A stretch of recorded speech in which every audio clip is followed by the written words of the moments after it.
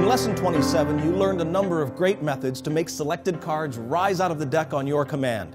Now, I expand upon those original concepts with more challenging constraints, diverse methods, and fascinating presentations. I've even included a brand new method of mine revealed here for the first time.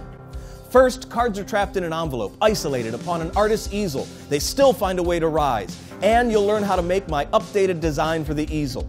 Then I really push the envelope as I introduce you to my brand new method using no extra cards, no prepared envelope, and no thread. Next, you'll learn a simple, self-contained version of rising cards from envelope and a neat variation with a book that I've made look more innocent than ever.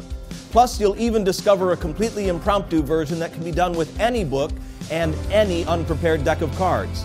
Then I put together a full routine where my fedora is the star, causing a card to appear in its headband, another to rise while covered and trapped, a third to slice its way right through the top of the hat, and the last one to crawl out of the mess of cards in full view of the delighted audience.